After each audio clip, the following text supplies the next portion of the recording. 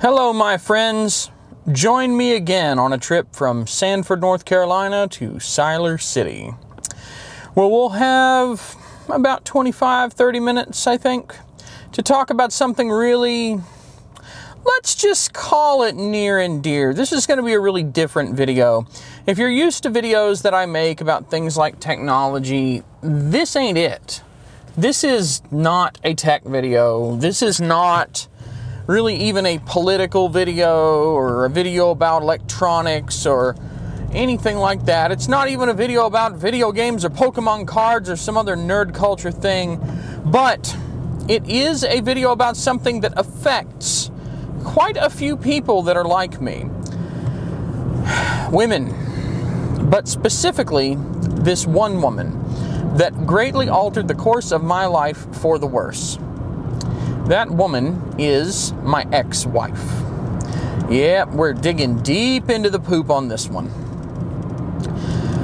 One woman single-handedly managed to manipulate everyone around me, and me as well, throughout my 20s in such a way that I was unable to even potentially, like, there was basically no chance that I could meet someone else that wasn't her. And through doing this, she managed to make sure that she was the only option. She latched on and did not let go. She had mental problems, but those mental problems were not obvious because the way that she behaved made her a social butterfly.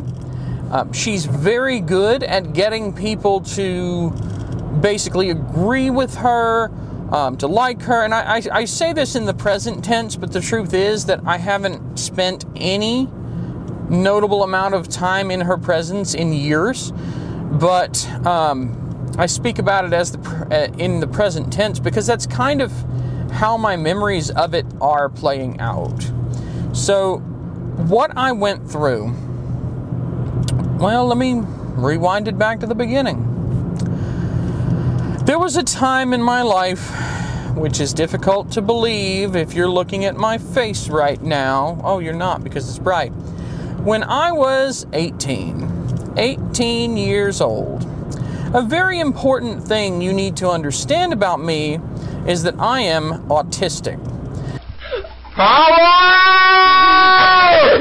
I am God! Get the fuck out of God's way! God loves you, child. God makes love to you in the anus, child. In the anus! The anus!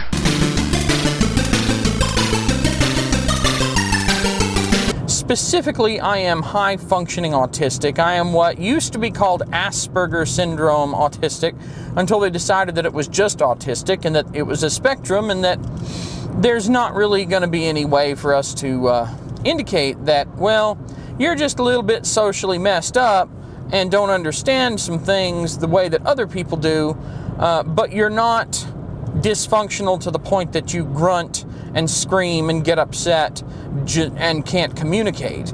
Now, autism really is a very broad series of things, and I am at the high end of it, to the point that I was actually part of a program that researched autism in the 90s, and their initial assessments of me, I basically won the autism trophy by being borderline.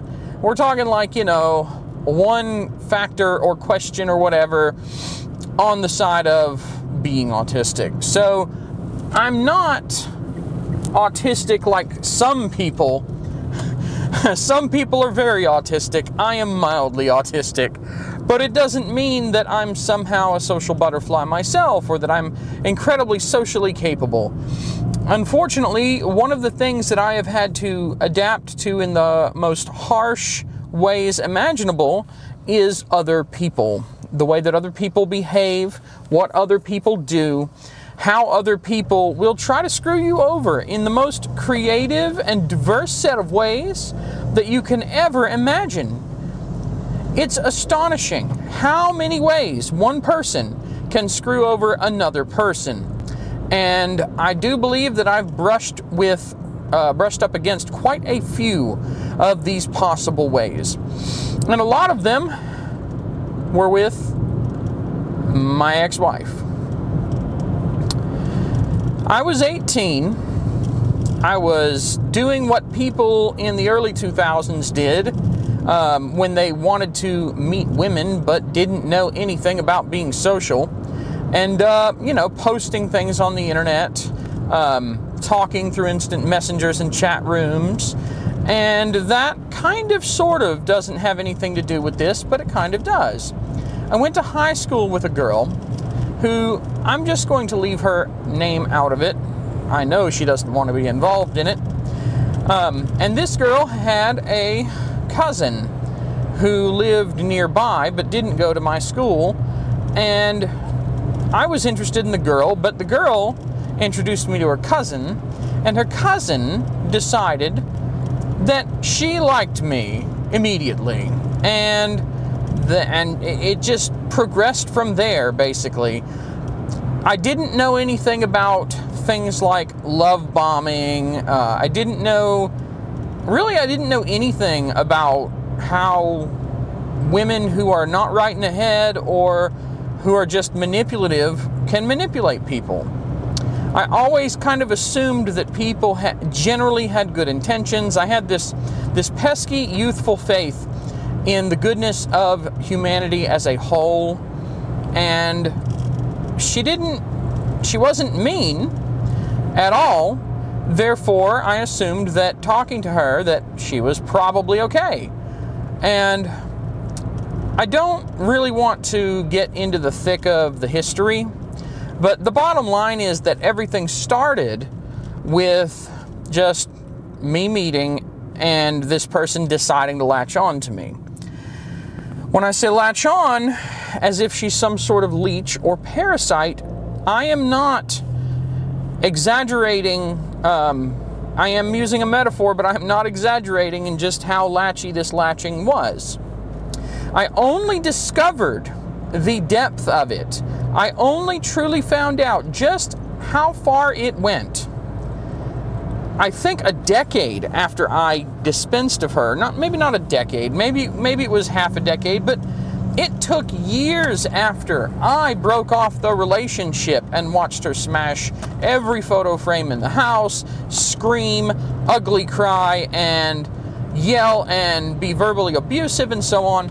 It took years for me to even find out what really went on and why things happened the way they did. I want to be clear.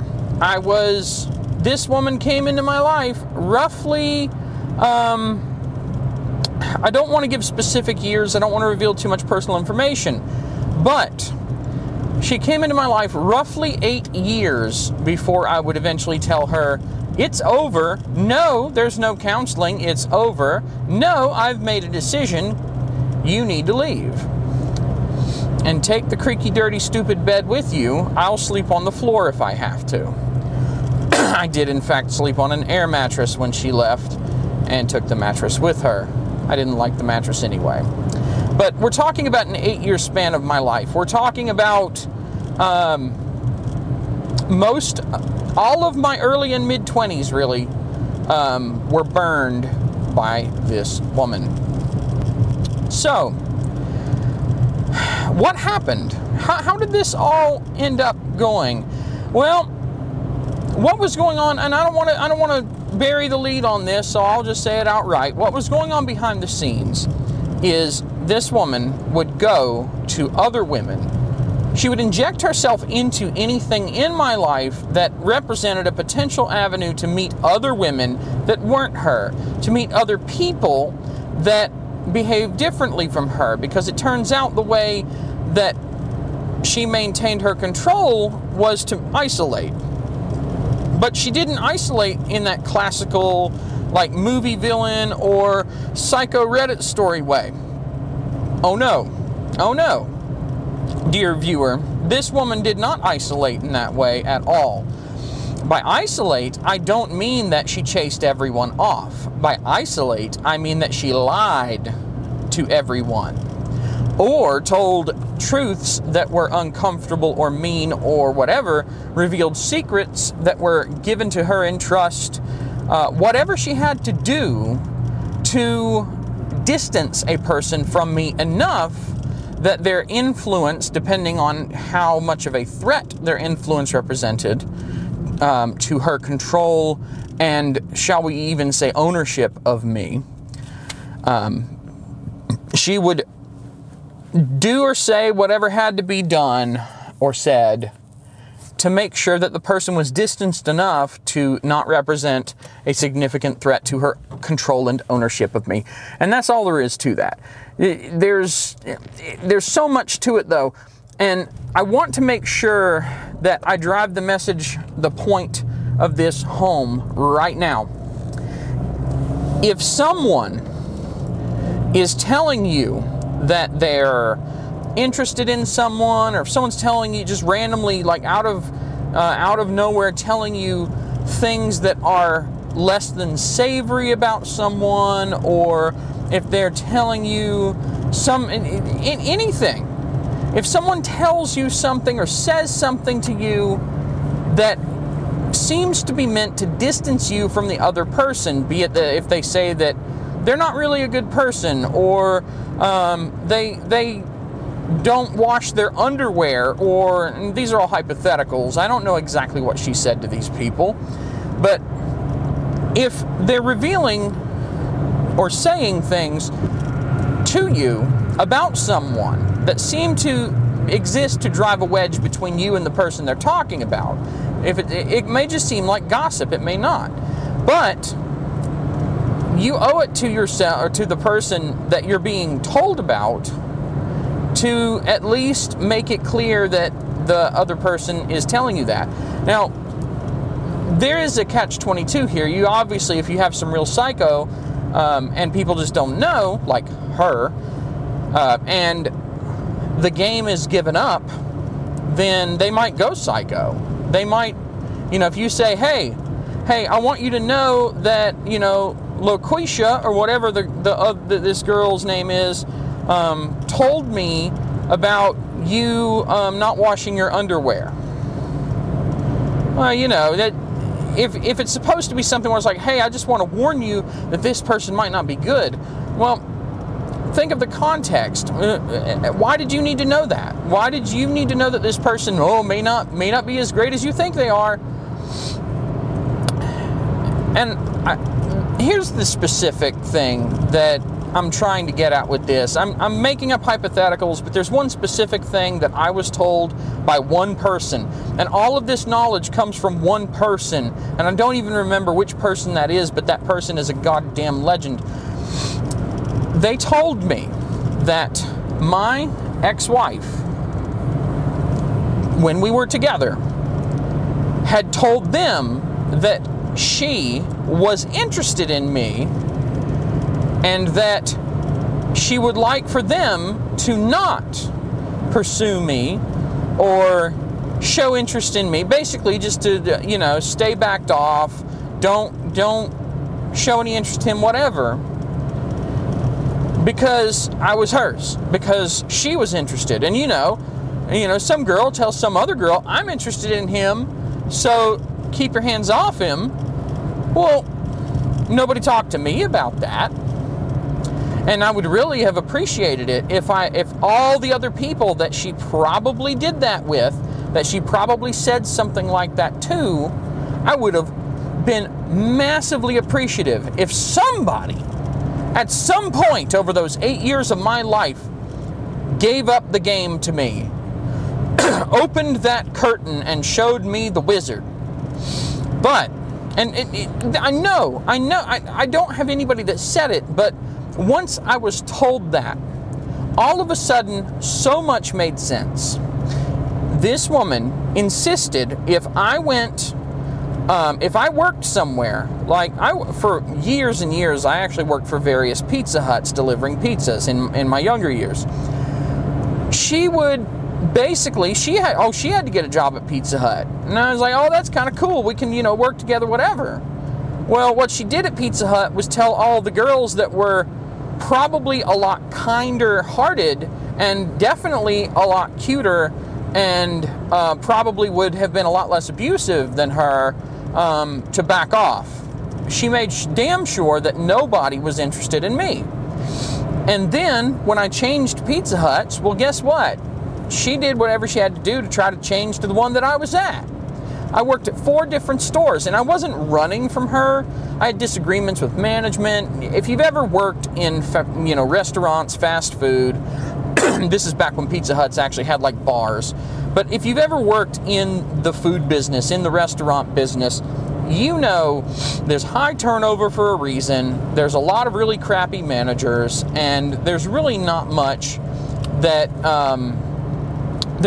you can do about any of this. So, yeah, it was crappy. Let me turn this up a bit. Yeah.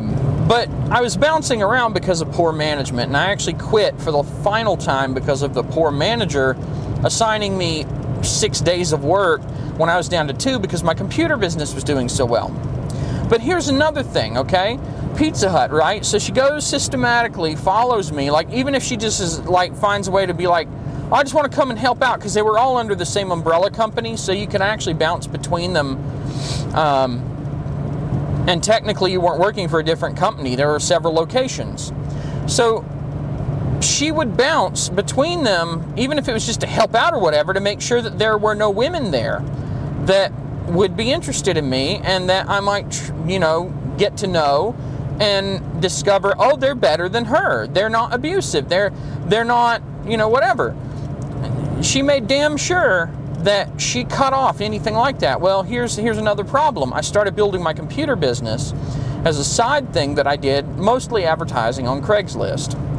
Well, obviously couples talk about what they do, and in retrospect, I realize it's actually, first of all, it was unprofessional of me to consent to it, but I was a pushover because I was an autistic, early 20-something or whatever, and I felt I was a fucking doormat. What else am I supposed to say?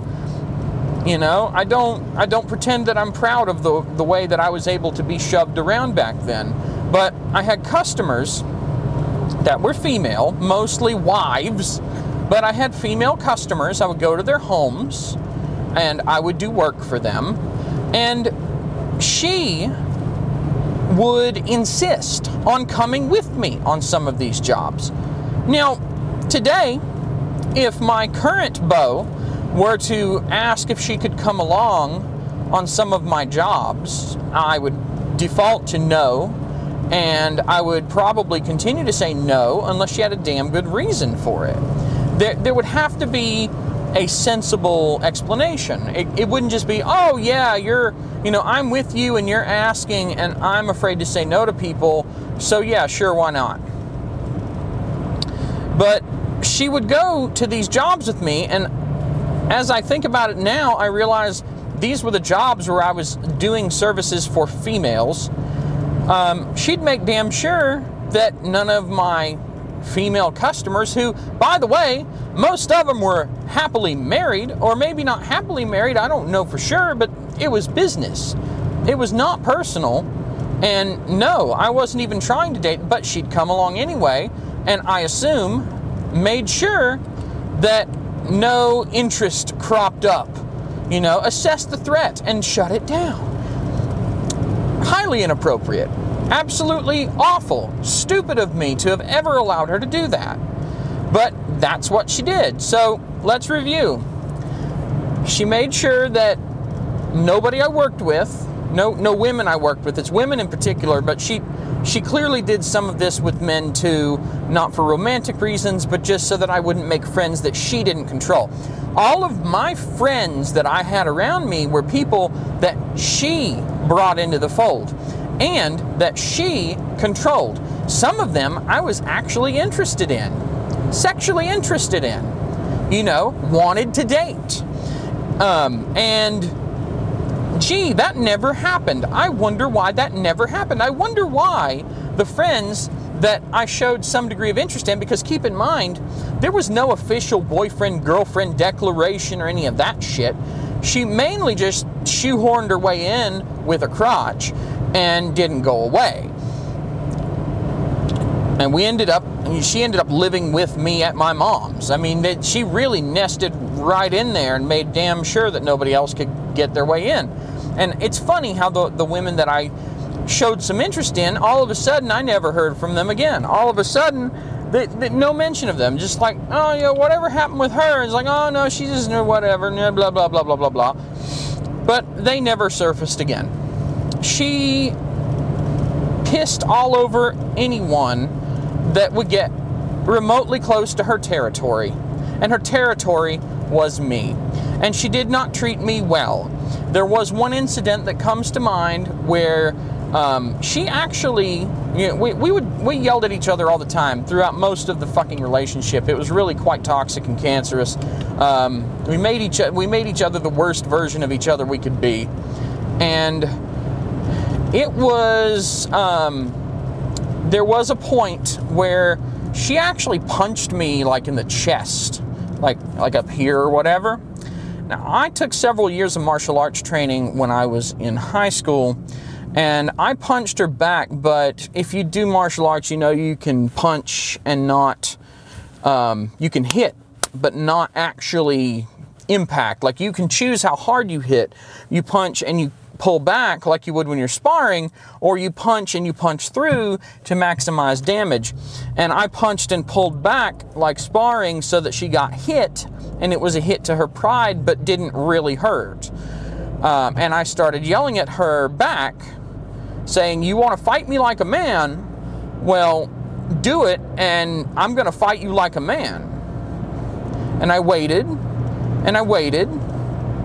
You know, she kept screaming, but she never hit me again. Never hit me again, not once. There was no more violence in that relationship. I cut that shit off. That was basically where that nonsense ended. Because when it starts to escalate to that point, it kind of snaps you out of it. And you realize, you know what? You know, I've been putting my head down. I've been trying to maintain this sort of, you know, cordial, you know, I've been trying to keep things, you know, I've basically been sacrificing my own self and my sensibilities to make things smoother, to keep the peace. And maybe this isn't the best idea. So I open a brick and mortar store in Siler City. I moved there, which is actually where she's from. And I don't want to get into her family. That's a whole nother can of worms. But the bottom line, I moved there, set up a shop, start doing computer repairs professionally in that shop. And guess what? You know, we're a couple. So, of course, she's going to move with me. And she's going to help me out, help me get started.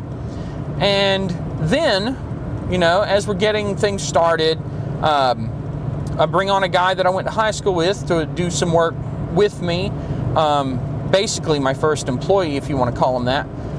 At that point, we didn't have a notion of employees. I just threw him some money for helping. But, you know, eventually she drifted away from my front because it was, I mean, let's be honest, it's boring as shit to be someone who doesn't do computers, just sitting at the front of the place with almost nobody actually coming in. You know, computer stores are pretty low traffic. You don't usually have 4 or 5 people coming in an hour, and you might have 1 an hour at the most in a place like where I am. And so it's boring. So we're next door to Domino's Pizza at the time, and guess what? She gets a job there, and she works there. And she works there throughout the remainder of our relationship, because that's where she was working when I told her, we're getting divorced, there's nothing you can do about it, you are gone. I've made my decision and that's it. I shouldn't have gotten married, but the thing is, I got married for the same reason that I let her go on jobs with me, that I didn't think about it being weird, you know, or that I didn't question her, you know, the friendship she brought into the fold or whatever, because I was a pushover. I didn't understand social things. I was a pushover. I was young. I just didn't know what the hell to do. And she kept asking, when are you going to marry me? When are you going to marry me? When are you going to marry me? And what do you do when you're a man and a woman won't stop nagging you to do something? At some point, you either tell her to fuck off or you do the thing. Well, marriage is just a piece of paper, right? So yeah, we do the whole, what do you call it, the magistrate thing. Sign a piece of paper, take a picture. There's no wedding or anything. It's just a piece of paper. Ooh, I'm married now, I'm a wife. Whatever, you know. But marriage is a contract with the state. The only good thing about this whole thing is that at the end of it, she was not, I mean, there wasn't really anything in it for her to come after me and like be like, oh, I want like alimony or some shit. You know, we both worked jobs, we both owned our own cars, we both had all of the functionings of separate lives. There was not really any property of mine that she wanted that I hadn't just given to her so she'd go away. So she just signed the divorce paper saying we've both already dealt with everything and there are no kids, and that was the end of it. But you know, that's the only thing that I lucked out on in that regard. I spent 8 years of my life with a woman latched onto me, circling around me and keeping other women away from me, basically controlling all of my relationships, you know, looking over my shoulder at my instant messages, just all this shit. And all of that behavior was abuse. It was psychological abuse. There was that one little incident of physical abuse, and I didn't really get hurt. I mean, it's not like she cracked a rib or left a big bruise or anything. It didn't feel good to get punched, but yeah, you know, it could have been worse. But the bottom line is all this abuse was going on, and it's not even the yelling at me or the bullying me into doing things that was the worst part. It was finding out so much later that all of my potential relationships, that I think she told some of my female customers things, because it was funny how after she came with me, and it's possible that it's just because she came with me, some of them she came with me multiple times to see, so they got to know her too. Funny how every single one of those I can think of that she went to more than once, went with me to more than once, I never heard from them again after about the second time. I'm thinking she said some shit to them to get them to disengage from me. So not only, and this is pure speculation, I understand, but based on what I know, it would make sense. So she probably not only prevented me from being able to find someone better than her, which is what I deserved, even though I was kind of an asshole, I still deserved better than what she was giving me, and preventing me from finding alternatives too. But she also most likely lost me business, directly caused me financial and professional reputational harm, just so that she could make sure that I wasn't going to potentially bone some customer, or some customer's, like, I don't know, like hot sister or some shit. You know, it's really nutty. So this is the whole point of this video, the whole point of this ramble, is if somebody is contributing information to you that's negative about someone, you really need to think it through before you just trust it. But more than that, maybe you should say something. Strongly consider, should I say something to the person? Because had one of the women who were told, like one of the women I worked with or whatever, that were told that I was basically, you know, oh, I'm interested in him, he's mine, hands off. Had one of them come to me and said, hey, she came to me and said this, it would have broken the spell. Maybe not completely, maybe not even for the most part, but it would have put a big crack in that facade, and I might not have spent, you know, I could have been spared 5, 6, 7 years, most of my 20s. Some people consider your 20s to be some of the most interesting parts of your life, because now you have all the wonder of childhood and teenage years, but you now also have the freedom of becoming a budding adult. And just, I could have been spared all of that shit, all of the abuse, all of the manipulation, all of the yelling, having all of the pictures in the house smashed. I could have been spared so much had one person opened their silly little mouths. But no, it's amazing how a whole sea of people can be told one-on-one by a manipulative bitch that, hey, that guy's mine, don't show any interest in him, don't do anything, just, you know, stay away from him. And all of these people kept quiet. All these people around me kept quiet. And to say that I am angry about this situation would be a gross understatement. A good chunk of my life was stolen by one person. We have both moved on. She remarried, and I don't know what weird other shit she's done since, but the bottom line is she's not in my life. She's not controlling my life. Oh, hell, I just remembered there was this one time I had a girlfriend after her, and I invited her over, and she tried to just tell the girl that I was with that at the dinner table that I was like all kinds of like, she started talking shit about me at my dinner table with my girlfriend at the time, who didn't believe her because I had warned her in advance about how vindictive she was and manipulative and all that. But just the brass balls required to do something like that. The disrespect of doing something like that. There is no redemption or forgiveness for, at least on a personal level, for anything like that. You know, talk to whatever God you want to, but in my eyes, you do something like that to me, you can burn. You can be on fire, and I will hold it in until I am about to pee my pants. So, yeah, I'm gonna stop. I'm gonna stop talking about it now. It's actually really, really obnoxious to even just think about it. Is awful. I hate it. It was terrible. The only good thing I can say is that I never stuck with anybody that was like, I never got with anybody like that, and definitely watched out for the signs and made sure I didn't get hitched to anybody like that ever again. But that's really the only good thing that I can say came out of it, is that I avoided any possibility of getting hitched to a psycho again. All right, I'm stopping. I can't deal with it anymore. It's just so stupid. But I wanted all of you to really put some serious thought into this, into, you know, do you know somebody in your life that has, you know, that maybe you avoided because someone else came up and just talked some shit about them?